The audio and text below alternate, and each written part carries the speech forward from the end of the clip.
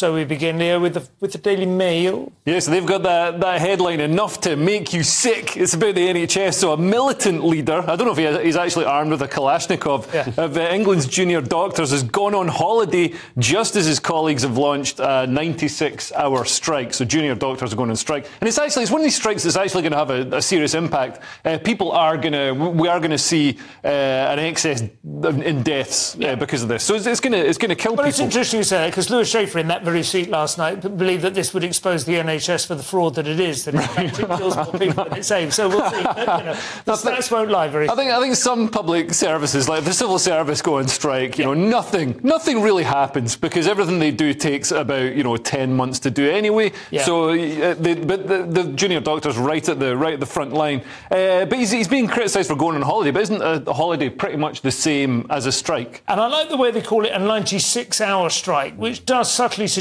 they would have otherwise been working straight through. That would be a shift for a junior doctor. Someone would have been working because, as you said, hospitals kill people, so they're very busy destroying lives and pulling families apart. 96 hours that's a fast. I think you can attain that as a fast. I can't think there's anything else you can do for 96 hours that anyone can do straight. Maybe those Uber runs that they do in the desert. Right, not a good day for marathons. Not a good day for not how you do it. Not a good day for Uber runs though. After that video from Rochdale, so we're not. It's the story you want to be doing. Which is we're not covering it for some reason. Do you think the Daily Mail are obviously just showing their own colours here, or is it irresponsible of this chap to go on holiday? It seems to me a slightly sort of a bit of a tidbit rather than the main good time story. to go on holiday actually, because they're not working, so now's the time.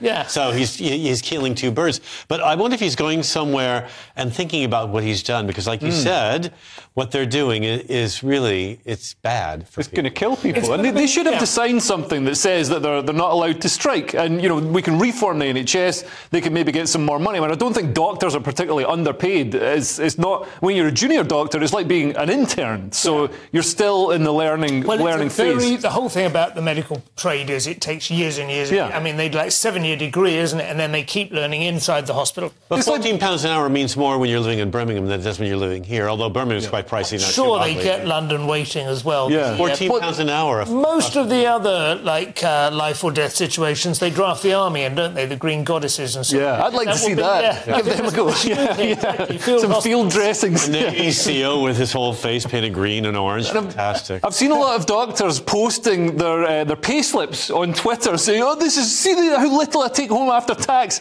It's like, welcome to my world. You know what I mean? Except my tax is going to pay your wages. There's a solution to all of this that they're maybe not seeing. I do think it's interesting. I mean, on the one hand, they are looking for a 35% pay rise, which is absolutely absurd, even as a bargaining position to begin with.